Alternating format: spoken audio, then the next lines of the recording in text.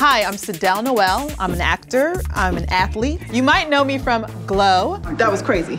Put that on the list. Arrow. If you think this means I'm dropping my investigation, then you're the one who's mistaken. And you might remember me from Black Panther. Wakanda forever. I'm here to answer IMDb's Take 5.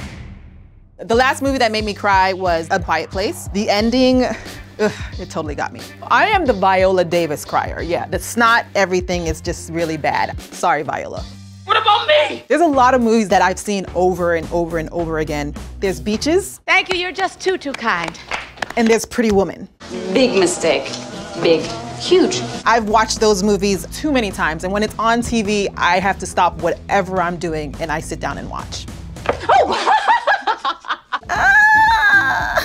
It was Saved by the Bell, Zach Morris. How do you feel about pineapples, snorkeling, sunsets on the beach? I did have like a cutout scrapbook. I did the hearts around Slater and Zach, and I kind of like Screech too, maybe just a little bit. You got a problem with that, Dimples? There's two movies that you just see. The Never-Ending Story. That's so good. And The Princess Bride. I understand. Let's get on with it. Everybody has to see that. If you haven't seen that, you ain't my friend. Prepare to die.